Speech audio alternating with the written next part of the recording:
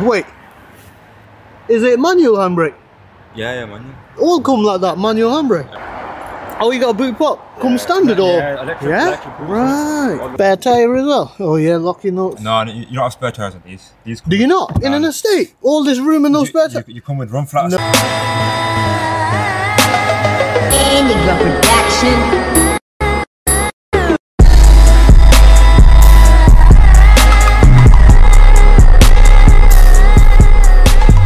Welcome back to another video. We have Nadeem over here. Yes, Nadeem. Alright, yeah. So Nadeem's bought his new 335D. So Nadeem here, he does all the tracking. So he's the one that fitted my Ghost on my car.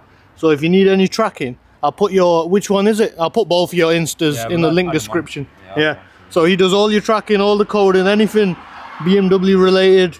You still do VAGs though, innit? Still? Not as much, no. Yeah. Not as much. Mostly just BMWs now. Beamers now, yo. Yeah, that's alright, that's alright. His state looks bad. Look how shiny it is as well. That's alright, that. So this one here, did it come with the car or? Yeah, it all came with it, so it's all factory. This comes from factory, so right. It comes matte from factory. Oh, right. It all comes... Right. Oh yeah, it showed me how to open the boot. It's like a two-part piece of... Whoa, this is like the GTI, you know, when you tilt over the top and then you just dunk in. That's alright, that decent. Invoices I'm hiding. Yeah. Open the boot as well, yo. Let's see how much.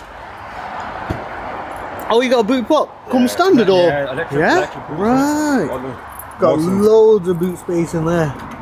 You know one thing I don't like about these? What? I don't know why the exhaust is not like 340. I'm going to change it. Literally, if they just whack that there. So you need to change the diffuser and the exhaust to get the two pipes. I'm going to do that. You're going to do it? Alright. Wait, it comes with a health and safety thing. What's this? Yeah.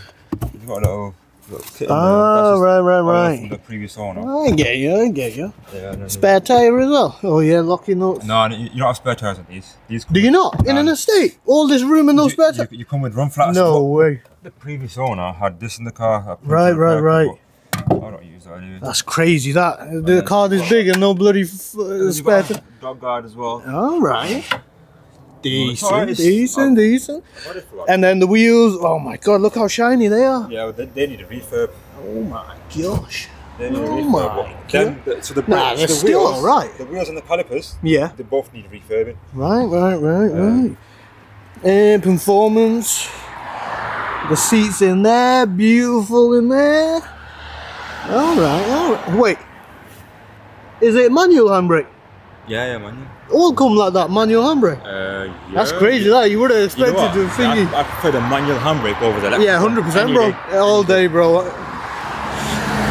The front, what the DRLs on? They always look bad. You know when you look through the rear view mirror of any car and you see the DRLs on this? Ah, decent, mate. When you see that in the rear view. Hey? Yeah. Evil. Beautiful that. And then this comes standard as well? Yeah. So obviously all the kit is standard, is factory. Comes from factory like that, right. The grills, the previous owner replaced. Are they normally chrome ones? Yeah. Right. But I wasn't asked for all that. Yeah. My main thing was facelift, LED headlights, and Harman Kardon.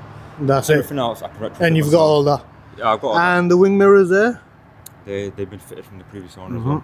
But they are... I don't know if it's going to work now. Is it folding ones? No, they're not folding. It's a sequential one. Oh, sequential on the thingies. Right. I get you. Yeah, folding mirrors again. That's one thing I missed out. Yeah. But again, I retrofitted it myself. Right. They're about 500 quid. And then will you need to code it as well? Code it, yeah. And you can do all that though, innit? You might have to do a bit of wiring. Yeah. Coding and all that, but you might have to get a bit of time. Right. Right, so here is the engine bay. So what do we have here, Nadeem? A 3 litre twin turbo. And twin turbos, 2 turbos. Yeah, 2 turbos, one big one small. Yeah, right. Stock, what are they running? I think about 308. 308 brake horsepower. I don't know how many newton meters of torque. Yeah. But with these diesels, it's all about torque. Yeah, that's what I mean. And then I think once you do get a stage 1 on it, maybe flying, it'll be the Golf R then. Definitely. Yeah. Because we did have a pull with the Golf R and this, and obviously mine's stage 2, so it was a bit of a different, but stage 1 on this, it'll be flying. It's dry today, I'm sure we can go. Yeah. We'll see anyway. Right, we'll go for a drive anyway, we'll see what happens. Beautiful weather, mate, beautiful. I'm mad wearing your shorts, bro. I think I'm just used to the cold now. Oh, I like the inside, everything there. You know what, it's... For the mileage and the year, it's fresh. It's fresh from inside. And automatic. Partial. Partial, yeah. So you got the both. At least you don't have the thingy. Like no. So these are electric. Oh right. So on the side, you got a little bit of a you got a button there, and you feed it literally like going into your. Oh yeah. Stage. Oh yeah, it's moving in and out. Yeah, you can feel it. Oh, that's beautiful. That. No, I must say, I think the seats on this is better than go far. Yeah. That's fucking beautiful, mate. Let's go. That is beautiful. Is the car warm? Yeah, it's warm. It's warm. It's got an Eco Pro for now. Yeah. Bro, this is just a cruiser. Not that much noise is alright. It's quite cruising. It's a cruiser. Cruising for a bruising. Best thing in the motorway. Yeah. What MPG do you get on this? 50? Oh, that's... No, so on the motorway, depending on obviously how you're driving. So wait, it's got Eco Pro and Eco... Yeah, so what's the difference between... So you got Eco Pro. Yeah. Literally just half throttle, no... Basically, it's just no power. Right. You put your foot down. Right. And then comfort, again, just... Right. Basically, these are just cruise. But then does it have an Eco mode as well? Or is it that they just call it the Eco Pro? No, Eco Pro, that's it. Right, so in yours, that is pretty much just Eco mode. It's right. the same thing. So where you put your foot down, but you won't... you have to put your foot down all the way. Right, yeah. Like now, if you put it in sports now, whatever my pedals on now, start pulling. Right. On Eco, I thought there was an in-between thing like Eco Pro. No, that's comfort. That's comfort. Right. Comfort, you can do whatever you want. With Eco Pro, everything's literally just half. In comfort mode, does the steering go bare, light, everything just comfort, innit? Let me try now. So that's in comfort now. Yeah, because when I'm on the Golf R, it's like one thing so is... on comfort and Eco, it's both the same. Right. But in sports, it gets a bit stiff. Yeah. Because if you're only doing local driving, you want petrols. So what, with diesels? Diesels, long journeys in it. Right. 8 miles. So if you're doing like loads of short journeys, it's not worth getting a diesel? No. Right. Unless you've got a DPF delete and all that. Right. Because what will happen is the DPF will get blocked. Yeah. Because it's not doing any regens. Right, yeah. I get you. Dead car. I was thinking to maybe just go stage 2 with it. Oh, right. But what, straight to stage 2? Not stage 1? No, stage 2 straight away. DPF delete, EGR delete. Right. And then intercooler. Yeah. Couple of bits that you can do. Yeah, you can feel the torque on it. Yeah, stage 2, mate, this will be flying. This will eat the Golf R up. It's like a smooth, gradual thing, It's not, bro, there's nothing harsh about this car, it's all smooth. Do you think once you get a stage 1 on it, it will get harsher? No. No? Because you know with the Golf R, it's like, it's on. Yeah, you see, that's with these, I'd expect it with... It's the transmission. Yeah, right. Or the Range Rover uses them. Yeah. Obviously BMW.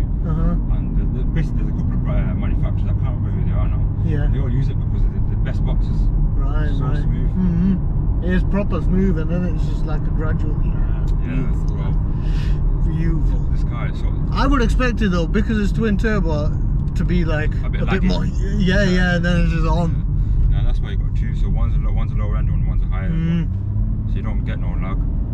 That is beautiful, mate. Happy for you, Nadeem. Are you enjoying it now? No more Passat. Was it Passat? Yeah, it was Passat, it's Audi A4. A4, yeah. Looks like I only go to work and back, and this gets parked up. And this has got the tracker on it. You know what? I was Ghost on it. What I've started doing on my social media, I post all my jobs on my social media. But what I've started to do now is any security jobs, vehicle security ones, you don't post them. No, I've stopped posting them because you don't want people to know what that car's got fitted. Right. Oh, in a way, yeah.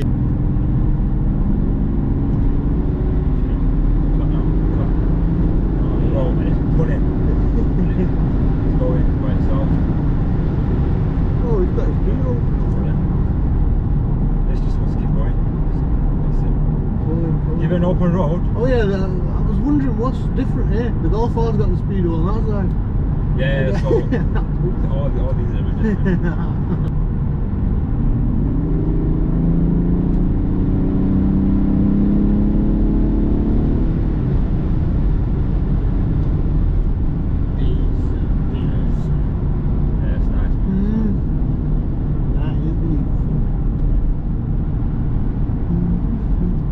Walking comfort now, you're going to see the difference.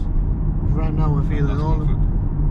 So, my pedal, my foot's not moving off the pedal, and you can just feel it. Right. Now if I was to do it in Eco.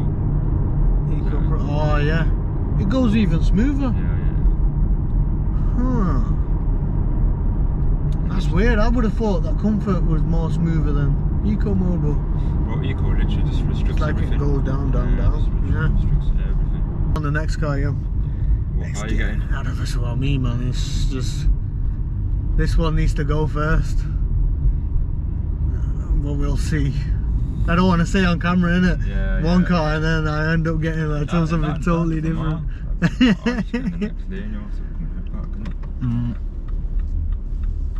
it's beautiful. But thanks for that anyway, Nadeem. We shall end this video here. Thanks for watching. And check him out in the link description below.